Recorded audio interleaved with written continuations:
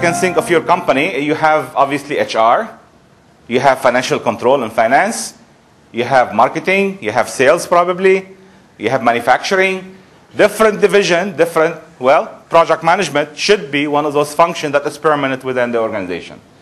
That's why sometimes personally, I think what's wrong with PMO is the word O. Okay? Because it should be a project management department.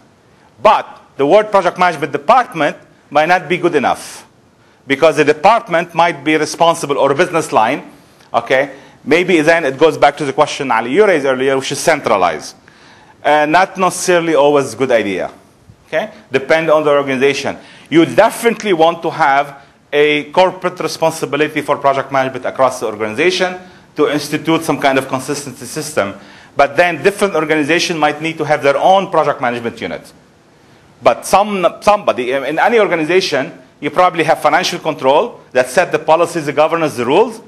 Okay? And then other departments will execute that. HR, you have somebody in HR responsible for corporate HR, decision-making, top benefit, but then each manager is responsible to execute HR. The same kind of thing we need in project management, which is not really there in many organizations yet. Who is responsible for corporate project management? And then you have different division and different unit might have aspect, but as long as they link back to the corporate level organization. Now, this is a proposal, obviously. Not many organizations accept maybe what I just said, which is fine.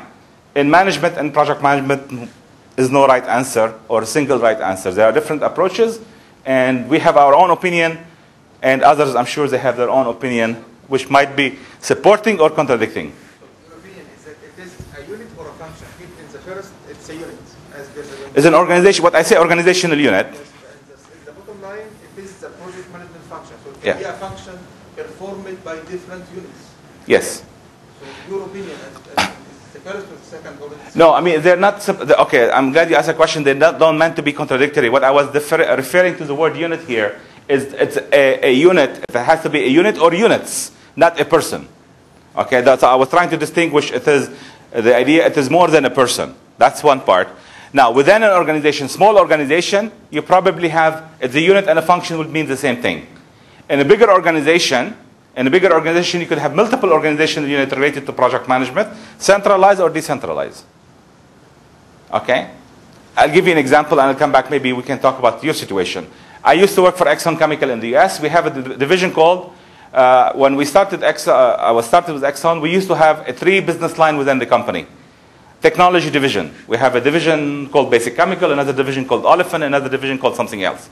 Okay? Within each division, we will have a project management unit.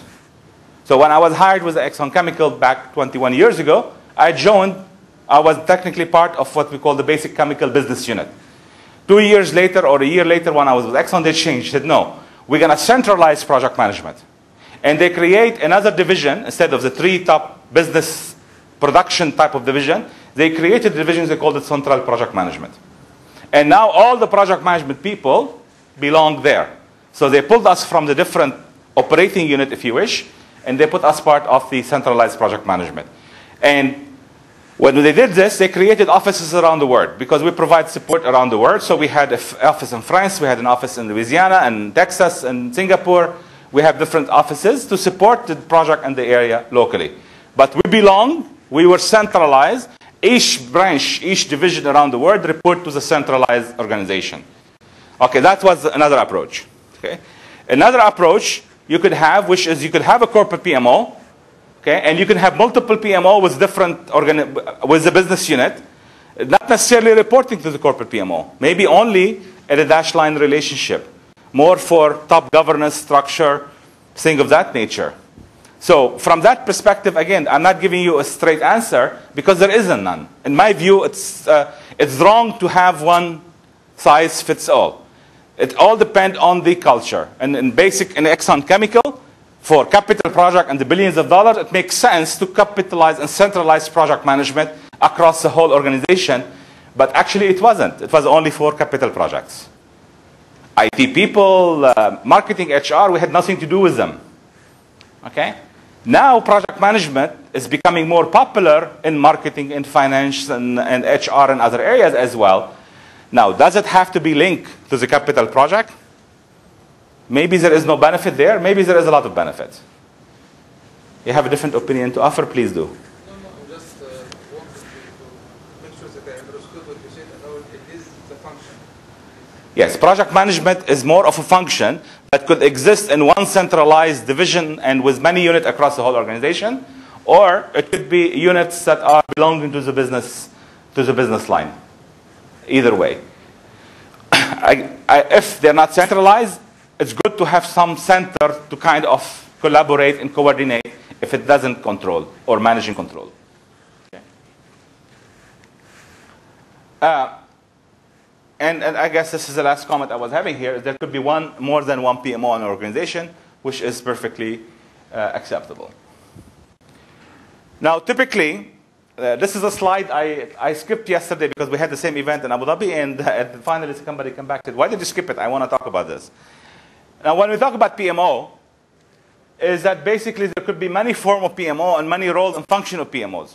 Again, I don't want to convert this into a PMO discussion, but quickly, as what's relevant here, PMO could start that its role nothing more than just to come up with reports.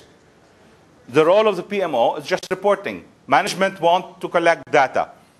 But ideally, and it maybe stays there forever, but ideally for us, in our opinion, for the PMO to survive and to really reach great benefit for the company, it has to evolve. Not necessarily into all of this, but at least to be more involved in managing project, or maybe putting more structure, or maybe a methodology such as this or such as that to put for the company. I'm not saying adopt these, I'm saying you develop your own. Okay? And often enough, what we see in the region over here, PMO are not really doing any of that stuff.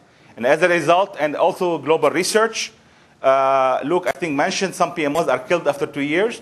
Why? Maybe because they are put here. So it's only reporting. So some people are perceiving as police force. They're not being very effective.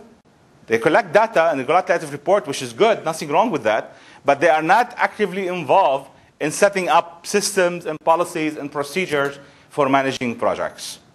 So what's happening, the project management function, now is probably highly reported, which is quite valuable, but not enough. And as a result, that basically the perception and expectation doesn't mean reality. Ideally, if we can move into a higher level, where the PMO is involved in things like training support and things like career management, maybe even coordinating project, or maybe even as far as managing project and program. And many top big organizations around the world that are capital project, actually they are here. Okay? If you take any industrial facility, usually probably you have the same thing. And a lot of companies, they do have their project management department. They don't even call them PMOs. They call them project management department. And the project manager report to that department.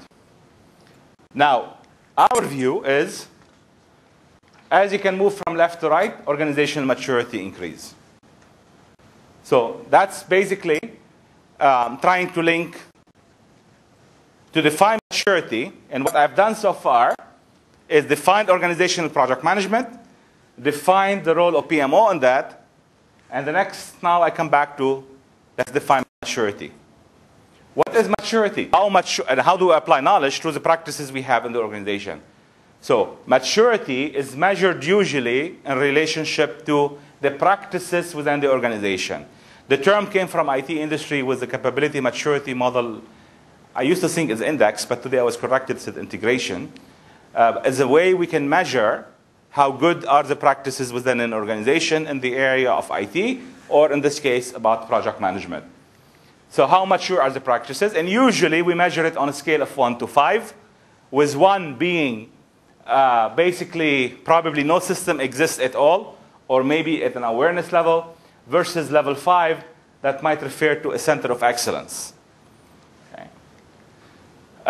There are different models for project management. Unfortunately, there is not one single dominant model in the world that we can use in order to assess maturity of an organization or the maturity of the practices of project management within an organization. Any question on this? Are we okay with that? Okay. Now, why do we need maturity? Some quotation here, unfortunately, I don't know the source, but some of the stuff that's float around the internet often enough. There is never enough time to do it right the first time. But there is always enough time to go back and do it again. Now, this is more of a quality principle, okay? But the same thing apply. And when we were discussing this yesterday, they said, well, we don't have enough time to plan. I'm sure some of you have heard this. This is exactly the same thing here. We don't have enough time to plan. It will take longer if we plan. I mean, the idea is the opposite. It doesn't take longer. Yes, you might take longer time to plan, but the idea, if you have a better plan, okay, then your execution time is going to be shrunk. Hopefully, okay, by more time than you spent on planning. So overall result, it will be shorter time. Okay? And that's what's important. My background is oil and gas, and we do benchmarking in the oil and gas sector. And I know one company, one time they were benchmarking themselves against the global, basically looking at global companies, and you benchmark. How does companies look? And when we look for project management, we look at this thing that is called engineering, procurement, and construction. So basically, once you start detail engineering all the way to construction, and you look at that cycle time, how long it takes. Companies in the region over here were doing basically about global average, about the average. Not better, not worse, but about average. And obviously, for the executive in that company, they were feeling good about it. But you know what that means? It's measuring only from here to here. When we do that, what we call EPC benchmarking, we are only measuring the project implementation, which is engineering to construction is only between gate 5 and 6. But if you look at the organization, it really starts here. Now, when they start looking at that,